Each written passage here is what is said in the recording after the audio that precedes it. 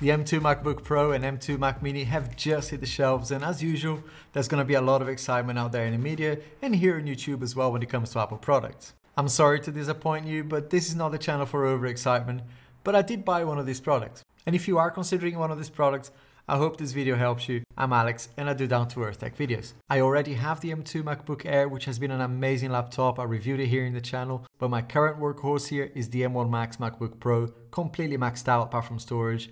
So let's talk about that first actually.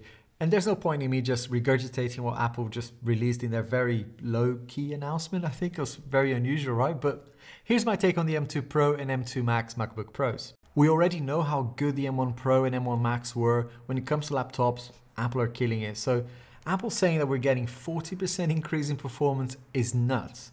Some workflows are more like 20% increase, but still, that is nothing short of amazing, I think anyway.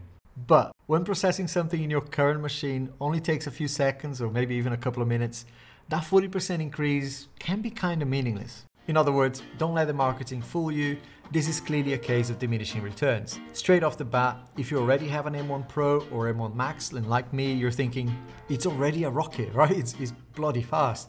Then I think you and I can both sit this one out, no problems. But if you are really pushing your current M1 machine, and that extra, even if it's just 20% increase in performance means you're going to be more productive and therefore increase your own revenue or something like that, then it's a no-brainer, right? I'm always going to prioritize your business output more than anything else. But I can't imagine there will be a lot of you out there making the M1 Pro or M1 Max sweat. Maybe the M1 OG.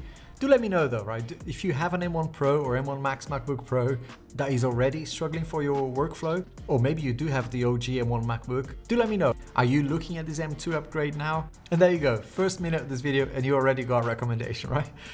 But that's because it's a very easy decision for me.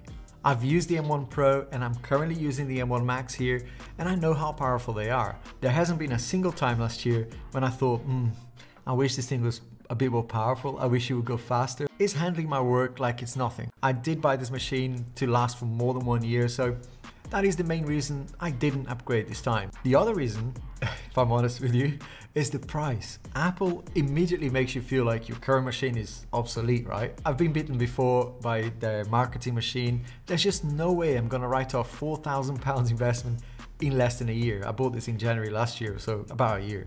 And look at this, it is laughable what Apple offers as a trade-in. It's only been 12 months since I bought this machine and it's in pristine condition here, not a single scratch on it. And they want to give me £1,400 for it. It's like, nah, thanks. If I do sell it, it will be privately.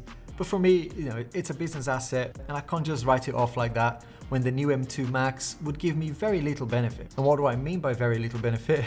Well, I do think that a slightly better Wi-Fi or double the speed of Wi-Fi will be better for me, and maybe HDMI that can support 8K displays is going to be great from a future-proofing perspective. But if I think about it, right, 8K displays are super expensive right now and you'd have to sit quite far back to enjoy them. So no point for me yet. Also, I don't compile huge projects with millions of lines of code in Xcode, and I don't render complex animations.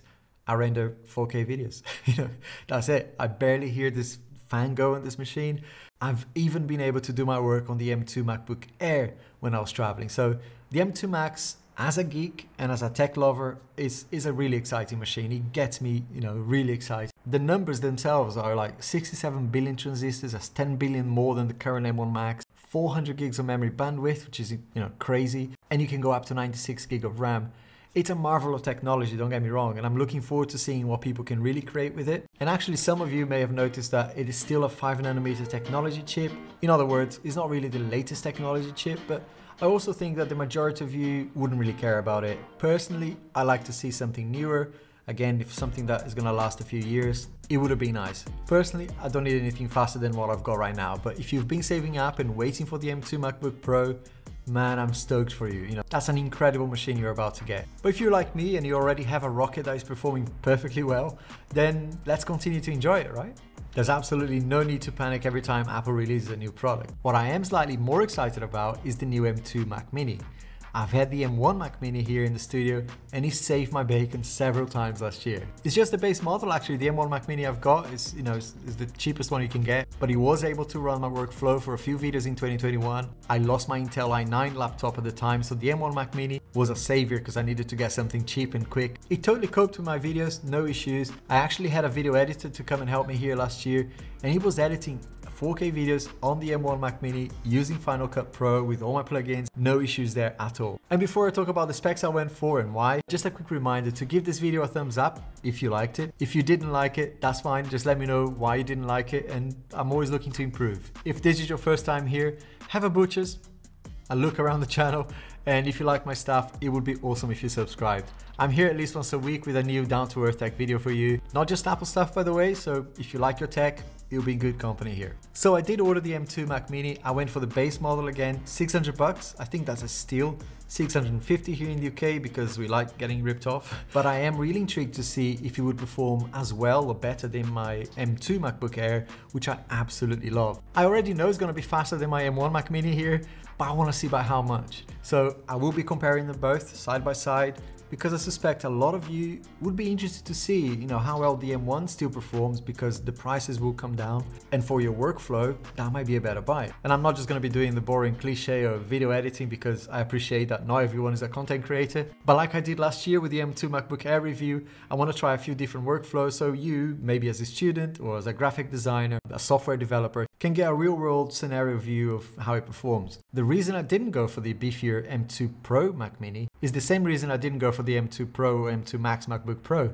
I already have a great machine here, so maybe if I have to, for my business, if I have to expand the team for whatever reason, right, later this year, who knows, I might consider it then. If you're looking for a new laptop right now, I'd strongly recommend that you start looking at the M1 Pro and M1 Max MacBook Pros, because the prices are coming down and they are still amazing machines. No need to panic. Hope to see you soon.